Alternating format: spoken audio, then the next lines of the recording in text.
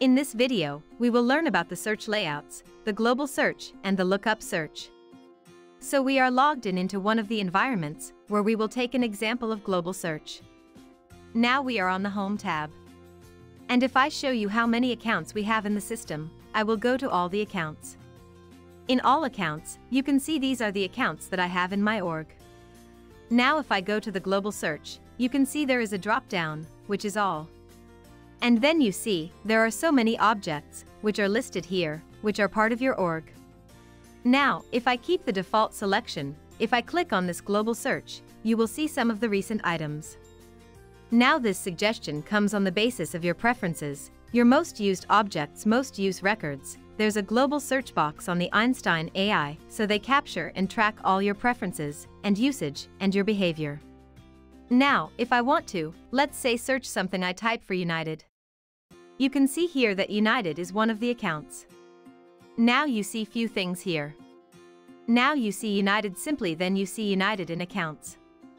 And then you see some suggestions. On the first one is a general search across all the objects.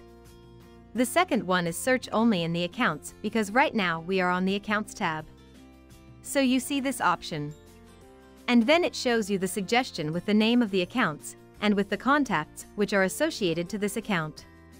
Now, if I would have used opportunities in the past, you would have also seen some opportunities here.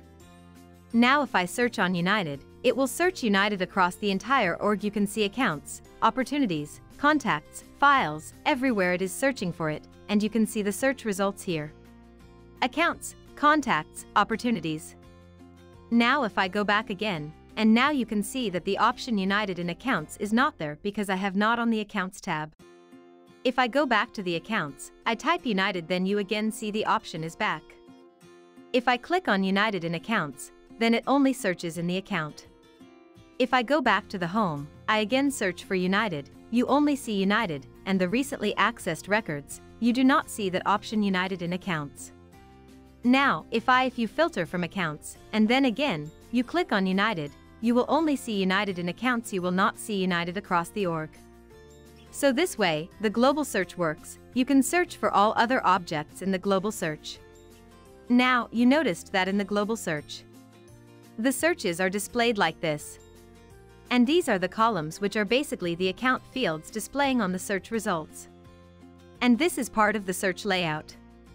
To modify the search layout, you go to the Object Manager in the setup, you go to the accounts, and then you go to the search layouts.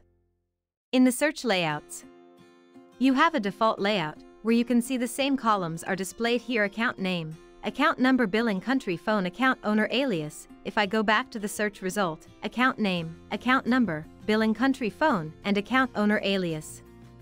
Now, this default layout is by default assigned to all the profiles in your org. Now if I make a change here, if let's say I remove phone, I select override it for all the users, I click on save. I go back to the search results, I refresh the search results, then you can see the phone is no more available. This way you can manage your search layouts. Also, you have default layout assigned to all the profiles. So for example, this is a CPQ integration user. If I click on edit, and I change the layout here, what will happen is that the changes are only applicable for the user who belongs to CPQ integration user. So this way you can decide what number of columns should be displayed in the search layouts for different profiles, or this one setting should be applicable for all the profiles. Now we will talk about the lookup search. In the lookup search, I will take an example of contact. So on the contact we have two fields: account name and secondary account. Now what we're going to do is, first of all, I will show you what I want to select in the accounts column. So when you try to create an account, let's say, I will go back to the accounts tab, I will click on new. Now by default, the accounts in the secondary accounts are blank.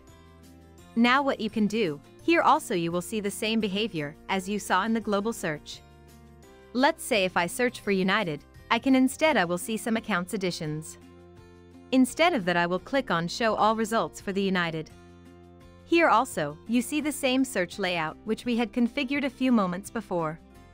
Now, this is the way you can search for accounts when you're trying to create a contact. But if I want to put a filter, Let's see, I go back to the account name.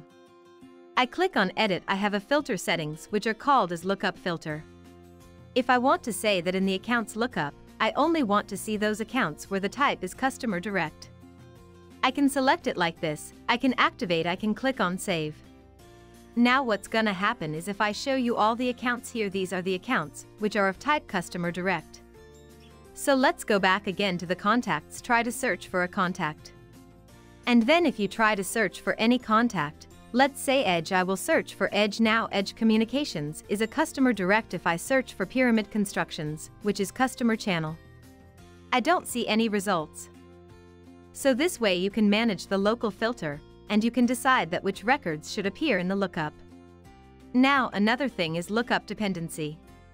Now if I go back to the contacts fields, I showed you that we have secondary account field. In this secondary account field, what I want to put a local filter is that I should only see value in this secondary account lookup only, and only when my primary account lookup is not equal to blank. So this way, you can decide the lookup dependency.